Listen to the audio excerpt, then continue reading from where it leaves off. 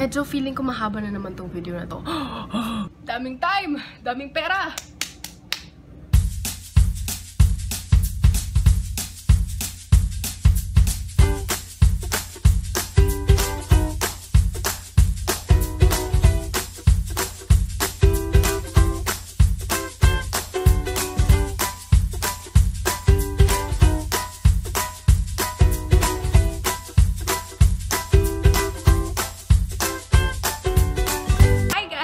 Again, Shan! Next one I got from the same shop. Same shop pa rin tayo. Ang dami kong binili sa shop na to, diba? Okay.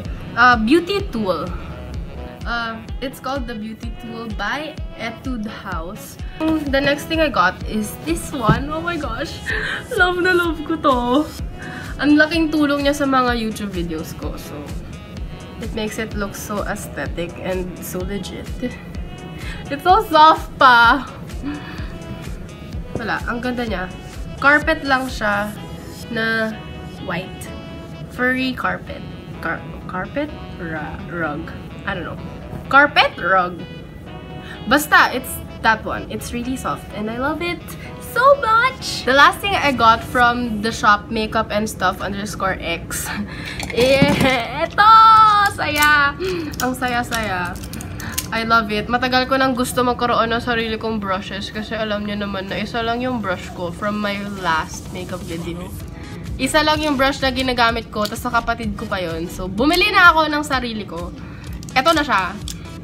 Alam ko, hindi to totoo, pero they're so cute! Look at that.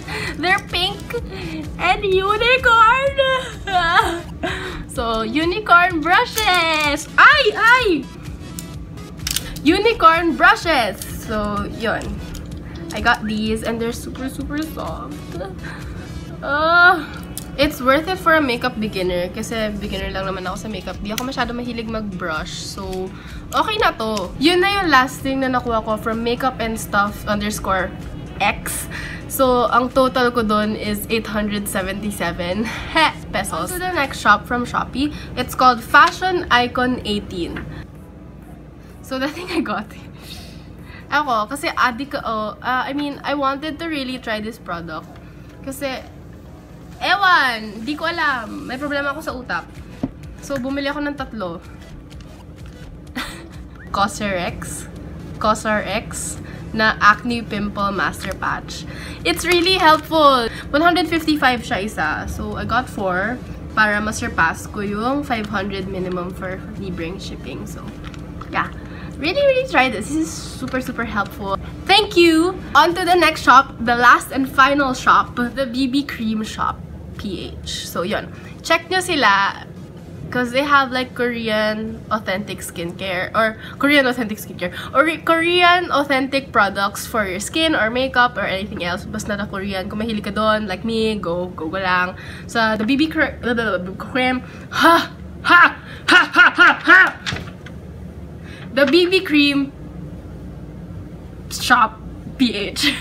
The first thing I got, vintage design brush holder. Bumili ako ng 2. Last thing that I got sa buong Shopee haul na to at sa shop na THEBBCREAMSHOPPH. Medyo mabigat. Joke lang. Medyo nga mabigat. Ito siya. Nakita niyo pagiging trash ko. Okay. Here we go. Yes!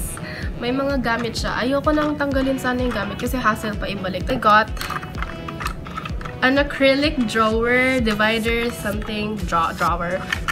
Acrylic drawer.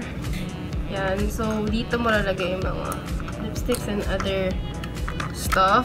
Tapos, papatungan mo siya. May patungan naman siya dito sa taas ng drawers. I got 4 drawers. Very helpful as well. And it's very cheap. I love it so much. Hindi ako nag-regret na bumili ako ng ganito sa Shopee. Kesa sa Miniso or sa Mumuso ka bumili. Mas mahal doon. So, dito na lang. Or Divisoria. Layo kasi yung Divisoria. Kaya mag-Shopee ka na lang. Mura pa. You wanna see my being trash? Ayan na aking asawa. Okay, never mind. Next, total expenses, if pinagsama-sama mo silang lahat, was 2,157 pesos. From Shopee yun, Shopee.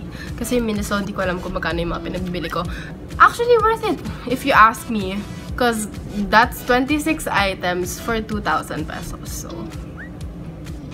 kung tamad ka katulad ko, mag-online shopping ka na lang. Pero make sure to buy at your own risk and to check if they're legit. Sobrang fast lang ng transactions dun sa mga shops na binilhan ko.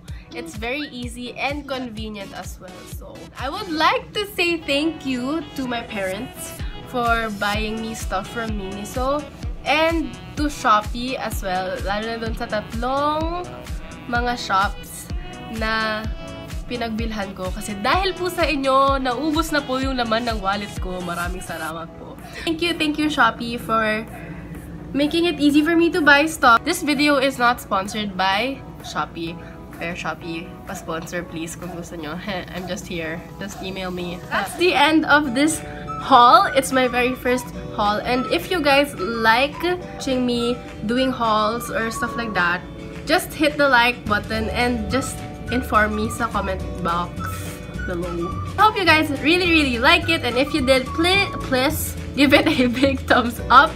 And don't forget to hit that subscribe button wherever it may be. And to comment down below other video ideas, stuff you wanna say to me, challenges, or kapatid ko, gusto nyo makita, ano pa ba mga gagawin ko. Basta, anything you wanna say, just down there. I'll see you guys in my next video. There's always a sunshine after the rain. Bye!